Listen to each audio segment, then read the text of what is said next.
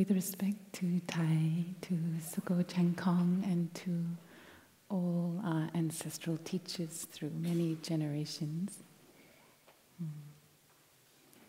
dear community,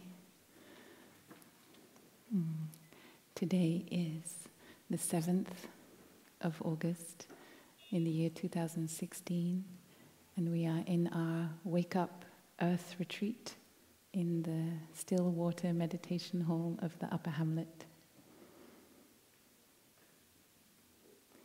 They call me Sister True Dedication, and I am made of non-me elements. So it's not really me sitting here today, but it is all the elements who have made me, including our wonderful Sangha, my sisters and brothers, our teacher, and also my parents, my mother, my father. I come from England, and when the Sangha had a chance to visit my parents in England, there were many brothers and sisters who then said, now I get it. Now I know why you are like how you are.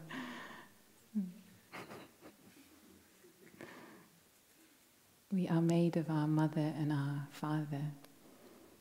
And many of us have a beautiful aspiration in our own lifetime to transform and heal and repair some of the weaknesses of our parents. And my own experience was that I didn't spend enough time cherishing their qualities as well. Our mother and father have transmitted many wonderful qualities to us. I can sit here because my father transmitted courage. And as I was breathing, my heart was beating and my breath was very short. And we have a practice to breathe with often our father's lungs. Thai would invite us. As we sit in meditation, I breathe with my father's lungs. I sit with my father's back. But my father has short breath. So this morning, I breathed with my mother's lungs. My mum has very big lungs. And that helped me a lot. I'm also here with the energy of the sunrise from this morning, with the wonderful food that we've been eating and that many of us have been preparing.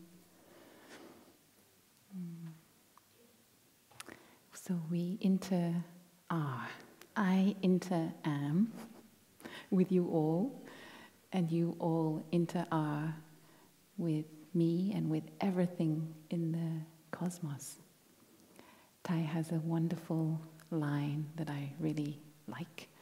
He says, you cannot be by yourself alone. You have to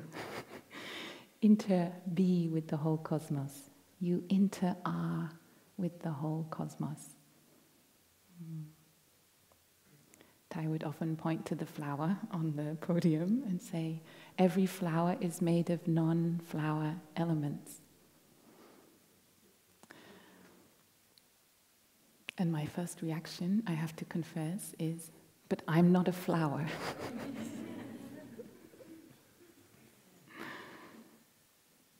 But it is still true that we are made of non-us elements.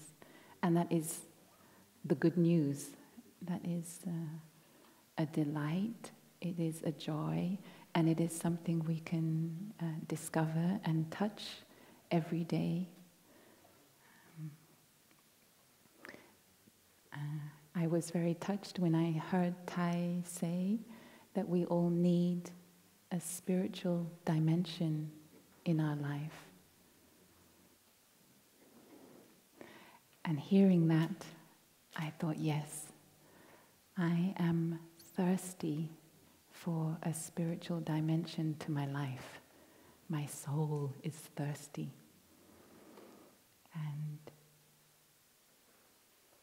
in our life here in a practice center like Plum Village, we have so many opportunities to keep the spiritual dimension of our life alive, nourished, and connected. And we have these meditation poems that we use throughout the day. When we touch running water, perhaps we're taking some water to drink, or we're opening the tap to wash our face. And we contemplate the water, and we have a beautiful poem. Water comes from high mountain sources.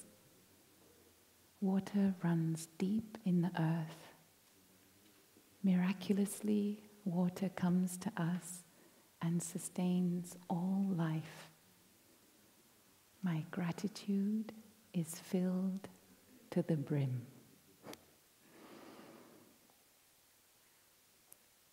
So we have the simple actions to serve water, to draw water, but somehow we look deeply, and with our mindfulness, we connect ourselves to the true nature of the water. It has come from the mountains. It has come from the oceans. And now it is becoming a part of us. And when I used to work in an office, I recited this poem at the water cooler. I was on the 6th floor in the center of the city of London, and I felt connected to the whole cosmos. And I could have a magical minute. No one knew I was doing it. A magical minute as I drank my water.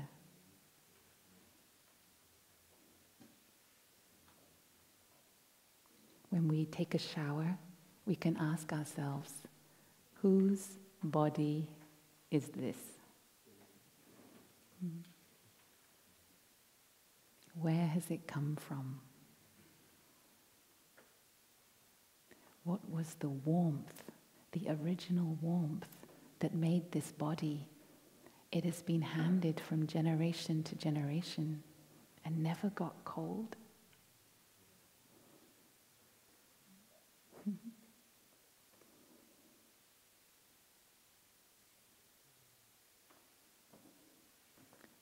I am English and I like to drink tea, so I invented a poem for boiling the kettle. Often when we have a difficult moment, culturally, we put the kettle on. It's our first response. And so having a moment to feel spiritual about boiling the kettle enriched my life. And when we write a poem like this, we look at all the different elements that are coming together in the miracle of life to support us. So there is the water, there is the energy in the electricity. Where has it come from? And then there's me, and where have I come from?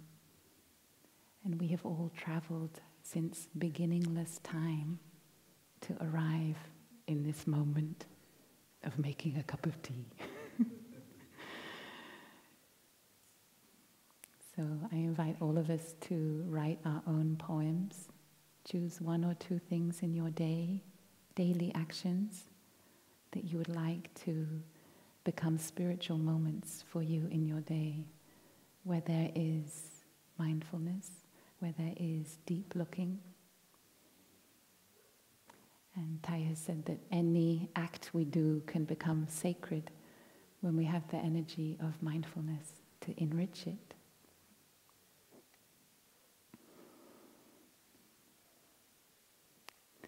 In the early mornings here, we've had a chance to come and practice sitting meditation together and to enjoy the beautiful walking meditation together in the silence of the morning. And a few years ago, in a winter retreat, Tai was staying in his hut on the side of the hill, And he said that that morning he stepped out and he saw this sky filled with stars, and he felt such love for the earth, for this planet and this beautiful cosmos. And later that day or the next day when he gave a Dharma talk, he said that he had fallen in love with the earth. He had realized he was in love with the earth.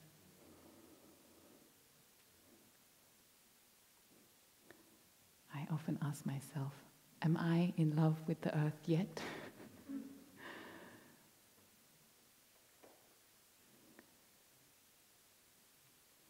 We speak about the wonders of life, and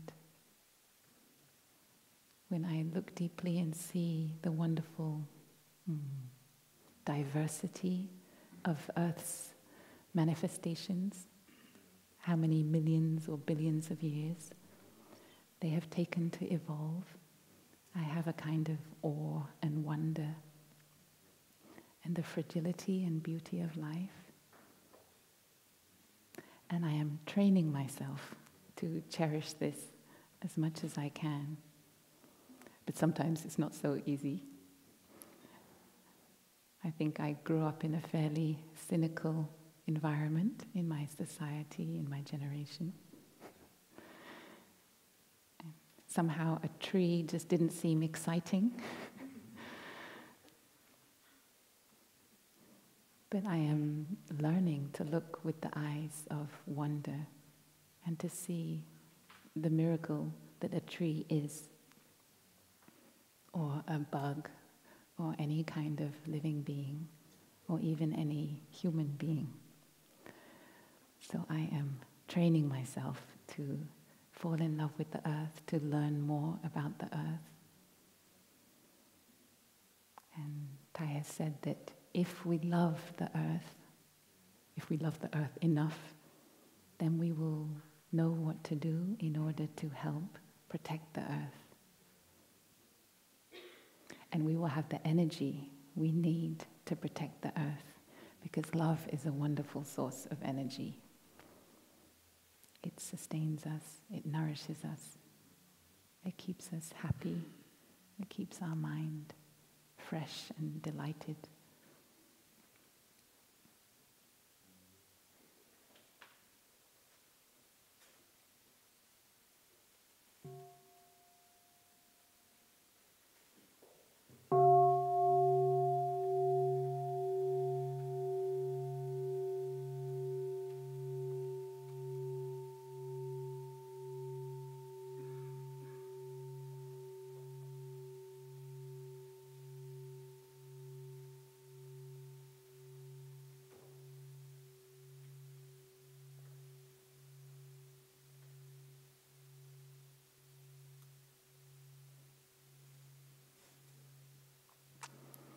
I came to Plum Village when I was almost 22 years old,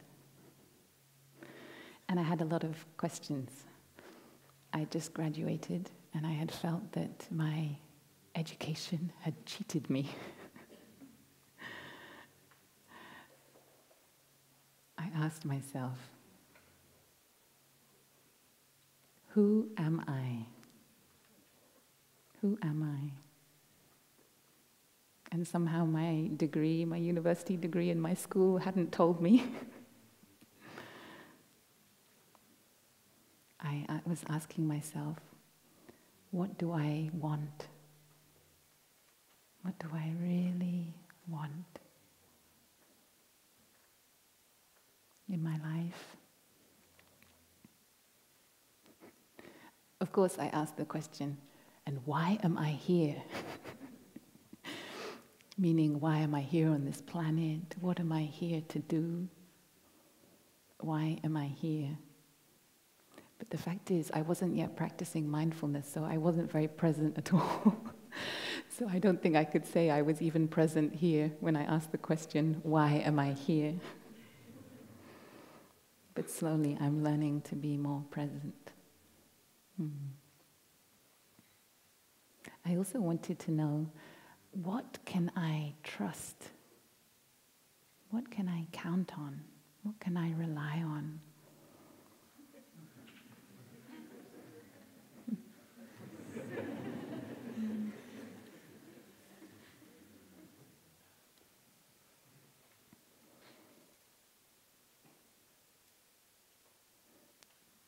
Mother Nature is often smiling to us. We can usually rely on the fact that nature is smiling to us. And in particular, in difficult moments, in moments of crisis, in moments when I feel overwhelmed, I wanted to know, what can I rely on?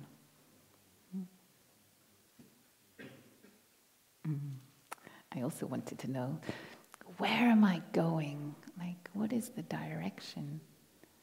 I had this feeling like I'd been on a conveyor belt, and I have to do this set of exams, and then you have to go to this school and do that set of exams, and then you have to get to a university. And I felt like I was spat out, age 22. And the conveyor belt still had a lot of energy telling me, okay, now you need to do this, you need to have this kind of career, you need to go there, learn this.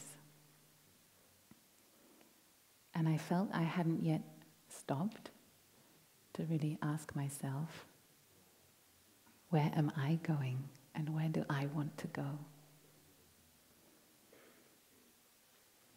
How much of this direction until now is me? And how much is everything around me pushing me? We have a story in the Buddhist tradition about someone on a horse riding very fast past the crossroads. And there's a man standing there and he says, "Where are you going so fast?" And the rider says, "I don't know, ask the horse."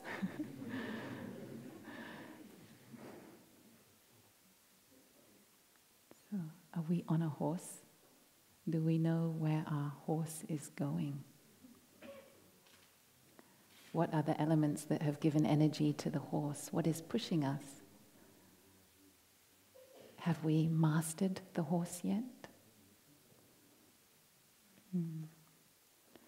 Since I've come to Plum Village and been living here, I've learned that it takes a while to learn how to ride. Takes some training, but we can do it. We can master the horse. And another question I had was, how can I help?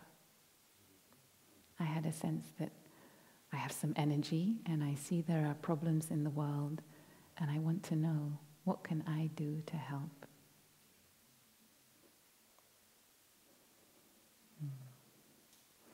So slowly here, I think there's a poet who once said, we live our way to the answers. Rilke, I think. So I'm living my way to answer these questions. And I hope that we can all actively live our way to answer these questions. Some of you may know that we have a 5-year monastic training program in Plum Village. And it wasn't an option when I ordained.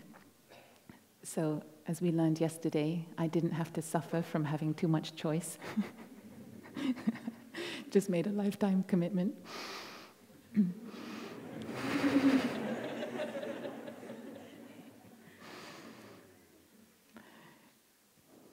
But when it came to 5 years, and Tai was convinced that 5 years is more than enough to be able to learn a lot of things and then go out into the world and continue to be a teacher in lay society.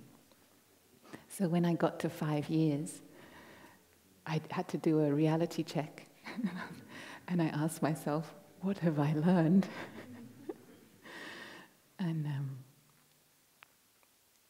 this is what I discovered. I have learned how to eat. It's harder than you think. How to listen to my body, how to choose the right foods, how to feel connected when I eat, how to nourish joy for myself and others with food, how to respect life as I eat, how to nourish my compassion as I eat. So maybe I haven't completely mastered it, but I've made good progress. How to sleep. I think only by arriving and living in the monastery did I discover how unstable my life was, and I imagine it's the case for many of us. Are you getting enough sleep? Are you getting good quality sleep? Do you know how to prepare yourselves to have a good night's sleep? How to wake up without a headache? How to smile to yourself as you wake up in the morning? I've made good progress on this one, but I'm not a master yet, as my sisters in the last week can tell you. I've also somehow learned something about taking care of my body and mind, handling my body and mind, listening to my body and mind. So it's something about energy. Life is energy. That horse that is pushing us is a kind of energy. And have we learned how to listen to our unique combination of energies so that we can master them like riding a horse, so that we can live beautifully, peacefully, happily, as much as possible?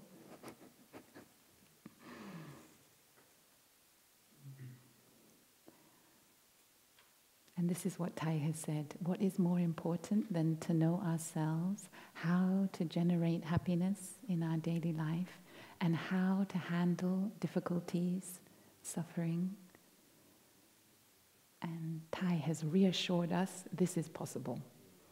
We can learn how to generate moments of happiness in our day, and we can also learn how to handle our suffering, our difficulties, how to not feel overwhelmed, and how we can learn what to do in difficult moments.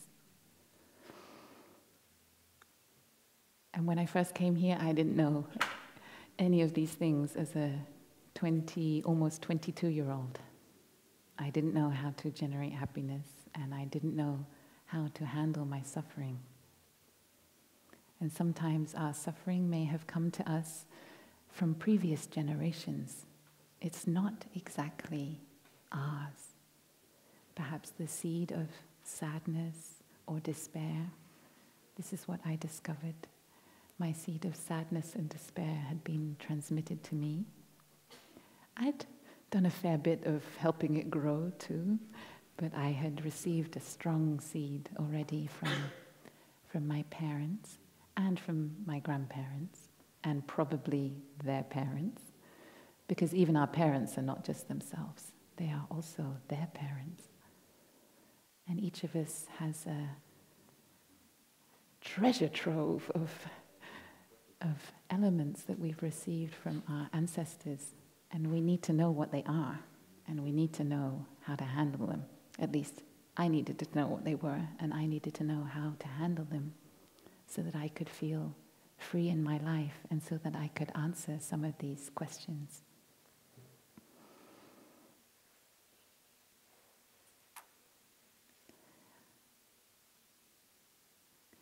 We learn here that we are made of many different elements, and I would like to draw something on the board to illustrate this.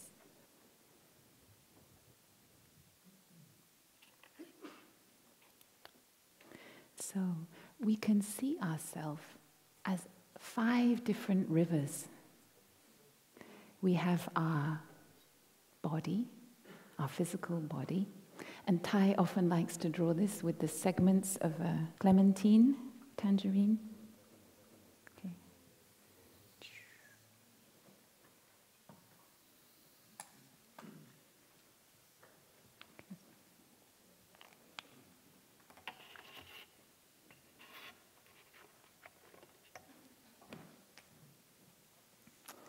So we have our body that has been transmitted to us from many generations. that we nourish with everything we eat. I wish it was a 360-degree board, but it's not. Body. Okay. And the next segment is our feelings.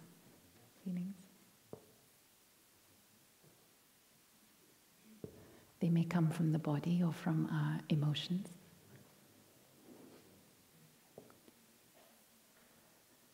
Our perceptions.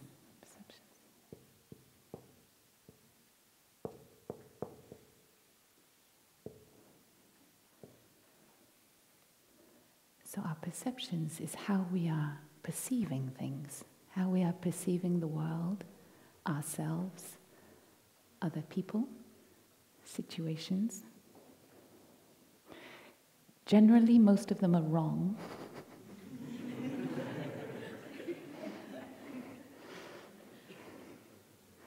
Okay. And then we have our mental formations.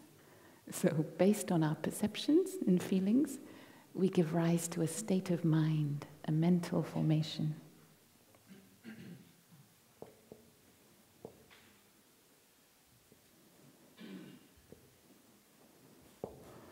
It could be something like frustration, or anger, or depression, sadness, or joy, some positive ones, hope.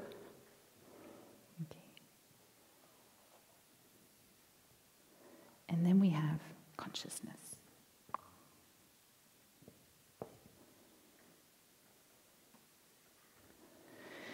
Which is the ground of our being. So to share a little bit more about consciousness, our teacher likes to draw a circle, but I'm not very good at drawing circles. So I've got some help.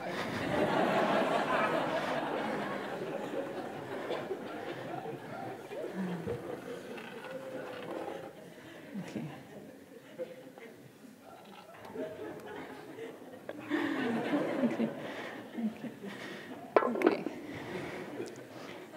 I think that must be my English ancestors rather than my Vietnamese ancestors. Okay. So, our body and our mind. Thai often speaks about two levels of the mind. So we have the upper part of our mind and the lower part. And we call the upper part mind consciousness. And the lower part, store. Okay. So here, we are talking a lot about store consciousness. And this is where we have all the seeds, these elements that have been transmitted to us, that we carry, and that are potentials in life. So, we have seeds like joy and hope, mindfulness, peace, and some other ones like anger, fear, anxiety. Any others we can think of? Jealousy, very good. Sadness. Compassion, wonderful. Desire, craving. Sometimes we crave, well, we usually crave sensual pleasures, but we may also crave money, status, fame, power, craving. It's a little bit bigger than the other ones, you see. Okay. Any more? Doubt. Oh, pride, wonderful. How big is that? Probably a bit, yeah. Okay, and we have doubt. So we have a lot of seeds. And somehow our store consciousness is both individual and collective. We also share it. So when the seed of fear in society is very strong, our own seed of fear will take more place, will be more active. And if our parents have transmitted to us a strong seed down here, then it will be more strong perhaps than in other people. And our mind is receiving information from our sense doors, from our eyes, our ears, our nose, and our tongue. And from our body. Okay.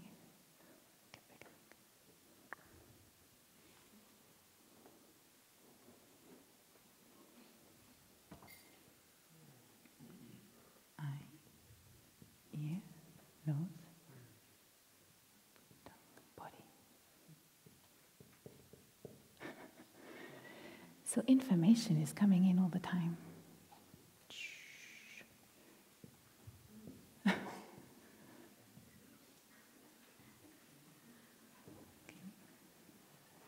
So when we watch a news bulletin or we listen to the radio, that will come in and it may water the seed of fear in us or the seed of anger in us. And that seed will then come up and manifest in the upper level of our consciousness. So when we want to learn how to handle our mind, we need to know what to do when this happens. First of all, we need to know anger has come up, fear has come up, sadness has come up. So we have to recognize, we have to identify that it's happened. And that's why we need the energy of mindfulness. Mindfulness helps us to know what is going on. So the energy of mindfulness is another seed. And if we say that it's the seed of anger that has come up, we can say that mindfulness comes up and embraces the anger. So you have one energy, which is the anger, and we have the other energy, which is our compassion. I said compassion because the antidote to anger is compassion. So we have mindfulness, embracing the anger. And if we can generate an energy of compassion, that will help cool the anger. So what I have been learning here is to have a strategy for when different mental formations come up, and to know how to invite certain seeds to come up in order to embrace the one that has manifested. So many different seeds have different kind of antidotes. So we could say that when we have restlessness, the antidote might be relaxation. If we feel restless, maybe we could spend 10 or 20 minutes to relax. Or if we feel sadness,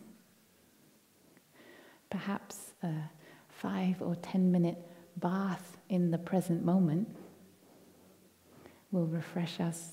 We can nourish ourselves with the wonders of life. But if the sadness is a bit stronger and it takes the form of despair, we have to have an even stronger strategy. And I've learned that the antidote to despair, we have a bodhisattva who is fearless and persevering. So we have an energy of hope, and we are fearless, and we don't give up. And that is how we handle our seed of despair. That is how I have learned to handle my seed of despair. And we have many wonderful practices to cultivate non-fear, like the 5 remembrances, aware that we are of the nature to grow old, to get sick, and to die and to be separated from those we love. We have a contemplation on that, and that helps us strengthen our non-fear. We accept the reality and we cultivate courage and non-fear. And sometimes the seeds that come up are very big and overwhelming, and some of us may have had that experience. There's not even space for mindfulness to intervene. And those are the moments when we need to practice a kind of emergency practice. And for me, my emergency practice has been something that Thai has taught us to do, which is deep belly breathing. So when our mind has a seed running riot, we have to come down from here, which has become a chaos of a thunderstorm, and we have to bring our energy down to our breathing. So we take our energy down from the upper level of our consciousness and we just breathe, and we trust in that the good seeds down here will have some space to help respond to the situation. So if necessary, we lie down, we take ourselves out of the situation that has triggered our anger or our sadness or our despair, and I put my hands on my belly, and I bring all my attention, 100%, to the rising and the falling of my abdomen.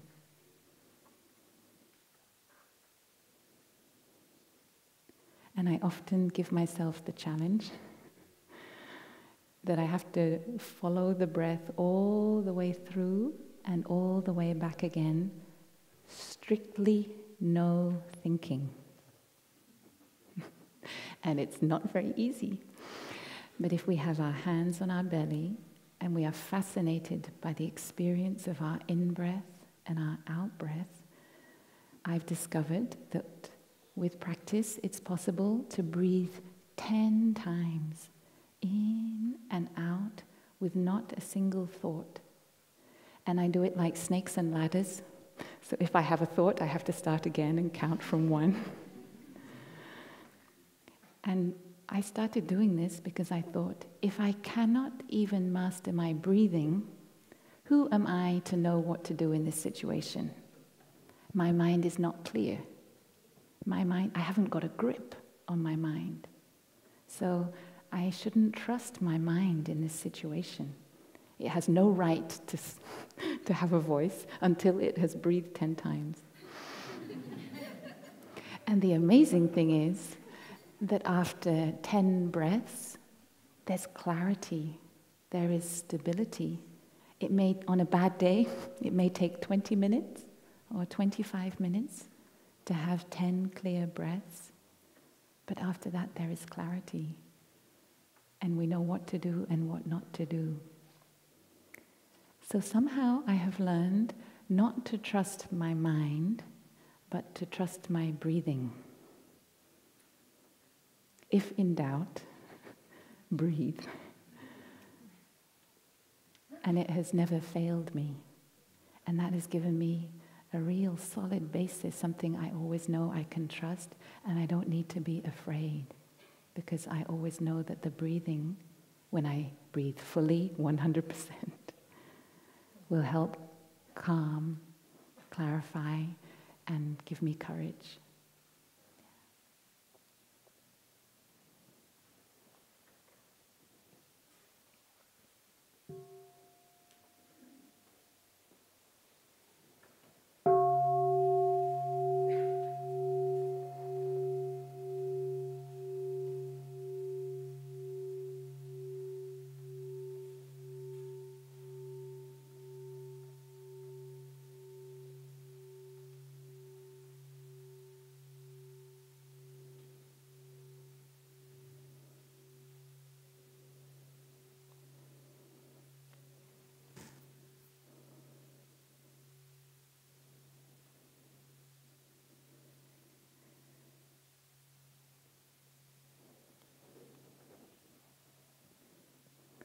So what we are taking in through our sense organs is a kind of food, and that is going to affect how our mind is going to operate.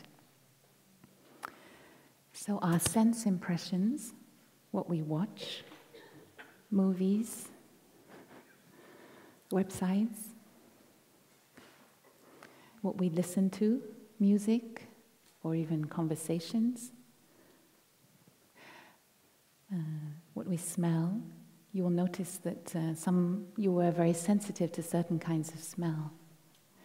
What we eat, so the kinds of foods, edible foods that we eat, they are nourishing something in us. So if we eat food that has violence or suffering in it, then somehow that is becoming a part of us, and that is affecting who we are. But if we are able to eat with compassion, then our seed of compassion here will grow. So every day you can have a day without meat. You can say to yourself, I have nourished my seed of compassion today, and I have not nourished my seed of violence or of suffering. And we know that the animals suffer deeply when they are killed. And that is what we are eating. And when we eat meat that is destroying our planet to cultivate that meat, then we are also eating something that is not wholesome. We are not nourishing our compassion and our care. So we can learn about 4 kinds of nutriments. 4 nutriments. So the first is edible foods.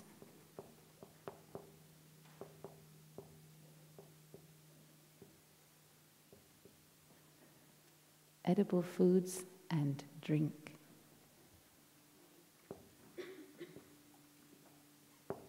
So this includes orange juice and alcohol. Okay. So we know that it takes a lot of grain to make liquor, and maybe that grain could be better used for something else. Our earth is in need of our help.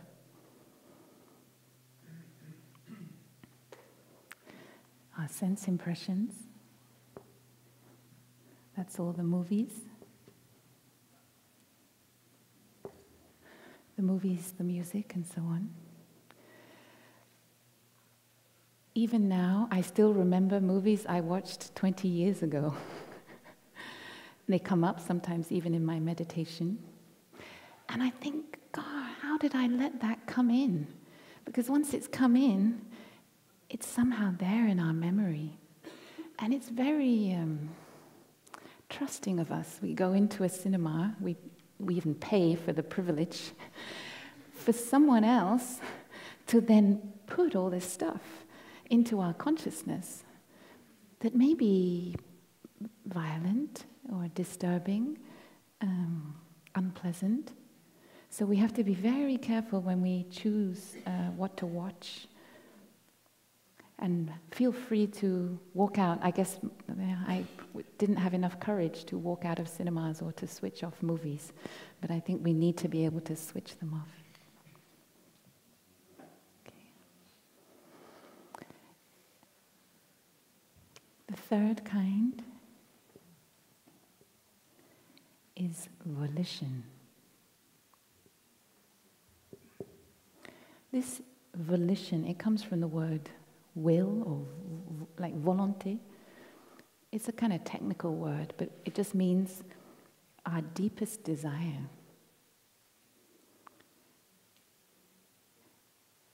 Do you know what you want to do with your life? What you really, really want to do with your life? What is your deepest desire?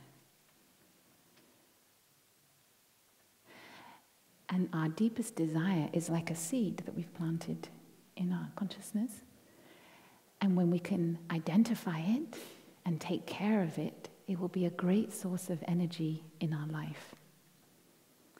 And we need to know what we want to do. Life is precious. We don't know how much of it we have.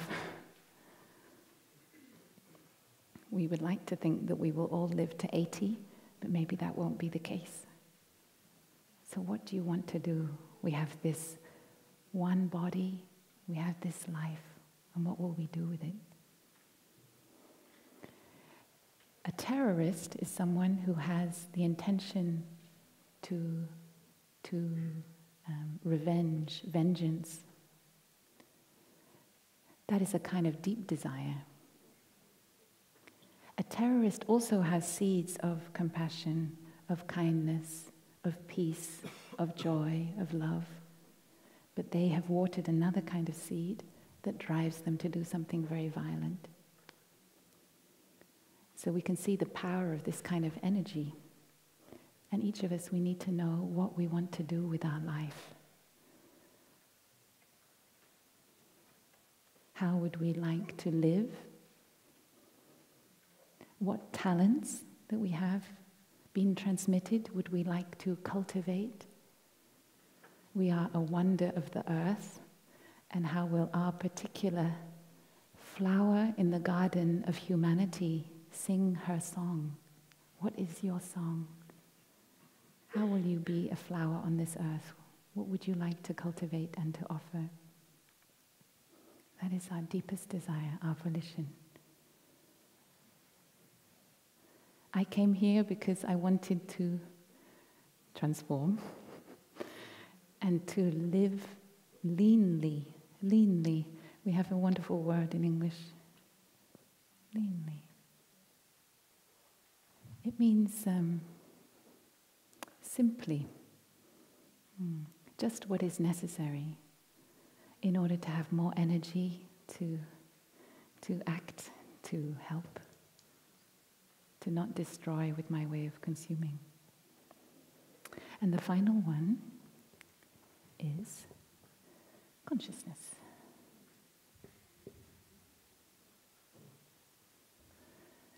So we've been learning that consciousness is both individual and collective, and here it's mostly, we're talking about collective consciousness.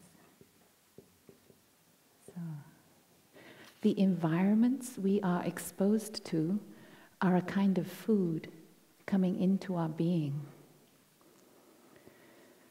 If you've ever been on a protest for social justice, when everyone is collectively having a very strong energy, sometimes in a protest there is also an energy of anger, of demanding, and you may feel that you are carried by this collective consciousness. Or like now, we have a lot of fear and anxiety in the world at the moment. So that is coming in and triggering our own fear and anxiety. Or in our family.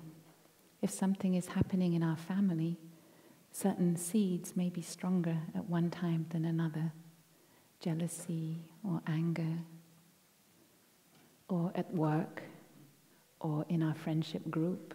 There's a kind of collective energy, and we need to be aware what is being triggered in us by our environment. So we need to learn when to walk away, when to step out of the room, when to switch off the television. That is our freedom. That is empowering us to be the kind of person we would like to be. It is how we protect our mind and our body. Because when we have things that make us tense or afraid or anxious, we live that also in our body.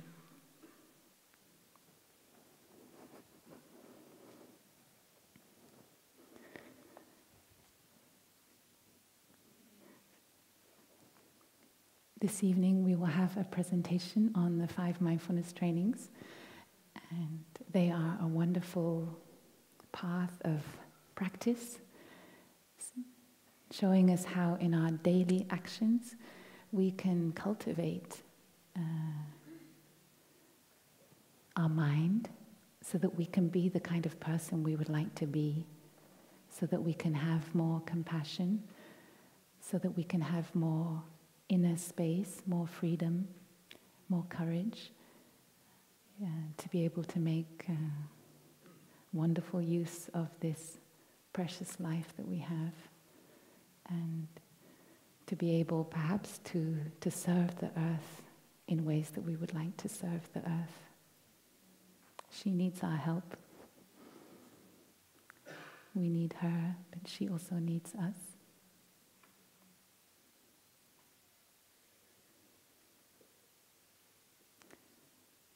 Thank you for listening.